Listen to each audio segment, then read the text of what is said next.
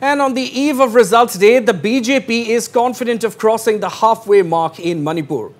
Talking exclusively to Northeast Live, party's Heirok candidate and former Manipur Education Minister Th Radheshyam expressed confidence that the BJP will form the next government.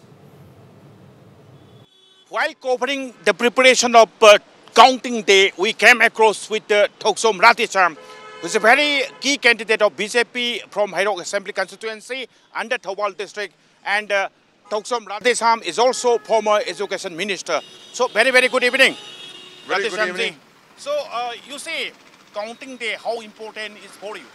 It is very important. The BJP is all set to form the government, and the future of Manipur, how Manipur can contribute to the nation building, making India a great country and also a superpower. So Manipur is all set to contribute to the nation building.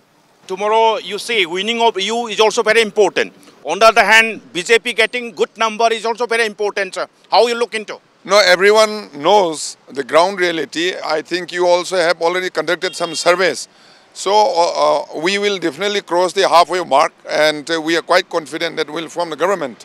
And from my side, for me, I'm quite confident I'll win with a big margin, and I'll also play important role in making the party strong and contributing in the government.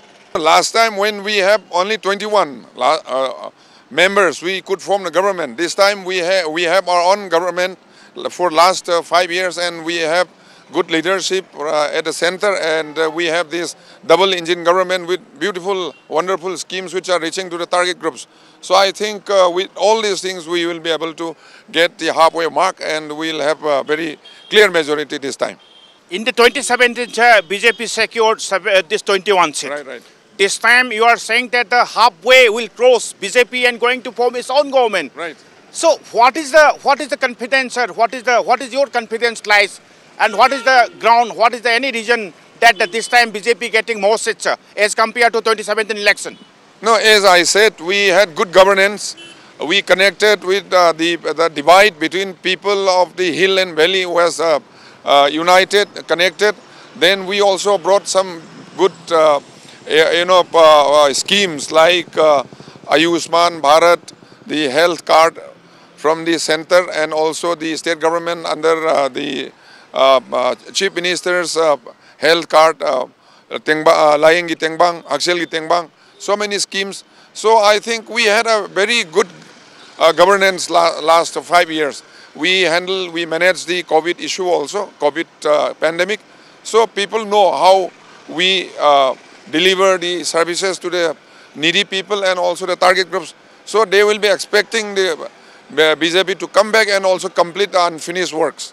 Yeah, you see, this is the Th Radheshyam, who is a very key candidate from Heirok Assembly constituency, very particularly, and Heirok Assembly constituency comes under Thobal district. Last time in the 2017 election, from this Thobal district, which is having 10 assembly segment, BJP could secure only 2 seats, but this time Radheshyam is quite confident that the BJP is also going to pump home in the Thobal district itself, and overall the BJP is going to secure a good number, halfway will cross, and BJP will form its own government. With video journalist Nabha Mukhtiar, this is Sharad Chandra reporting for Northeast Live from Impal.